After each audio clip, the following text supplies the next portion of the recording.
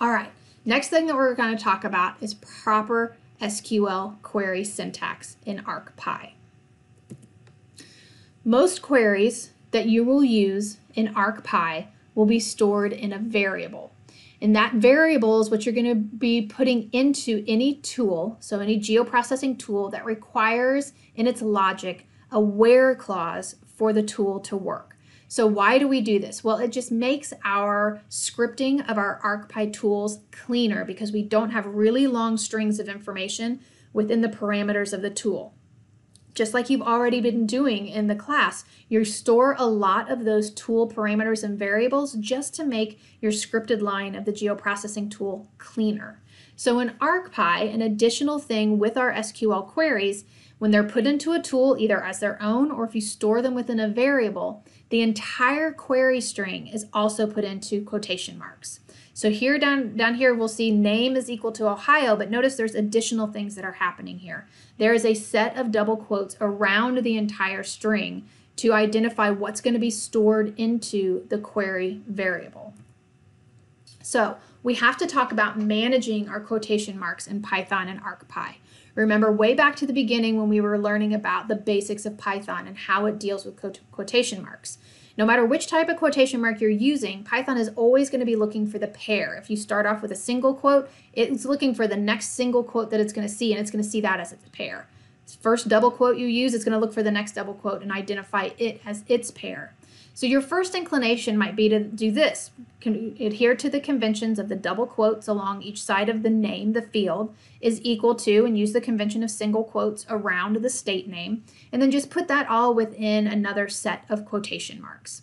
However, this is going to cause Python problems. And it's going to cause Python problems because Python wants to match those quotation marks in pairs. So notice what happens. When you put the entire query inside of another set of single quotes, the next single quote it finds is the one to the left of Ohio. So it's identifying that as a string, and then everything after it is a set of things that doesn't have proper quotation marks around it. So that's going to be flagged as a syntax error in your code. To accommodate this, we use the escape character, that backslash. So what that does is that escape character makes Python ignore what's coming next.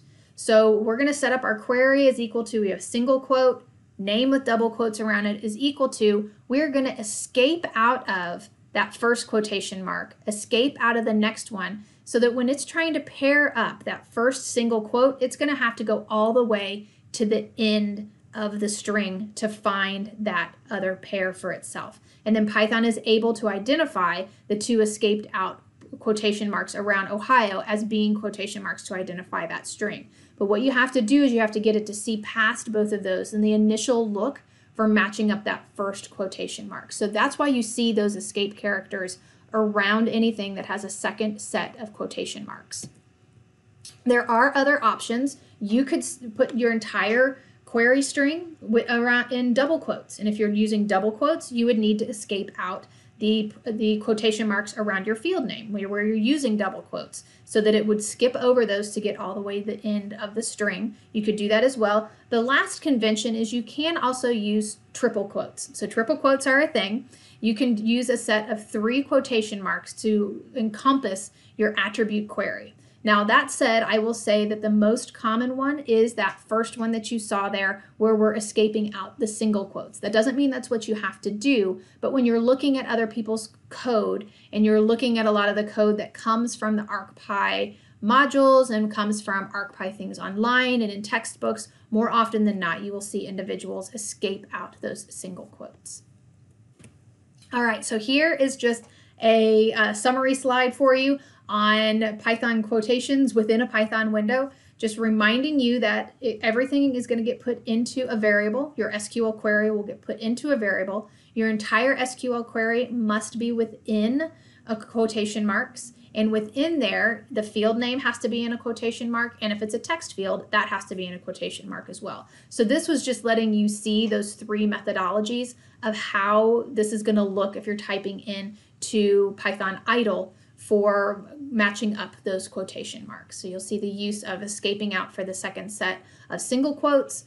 You'll see the example for escaping out for the first set of double quotes, and then you'll also see the example of using the triple quotes around all of the query itself. All right, so that was your summary on all things SQL querying, and now it's time for hands-on.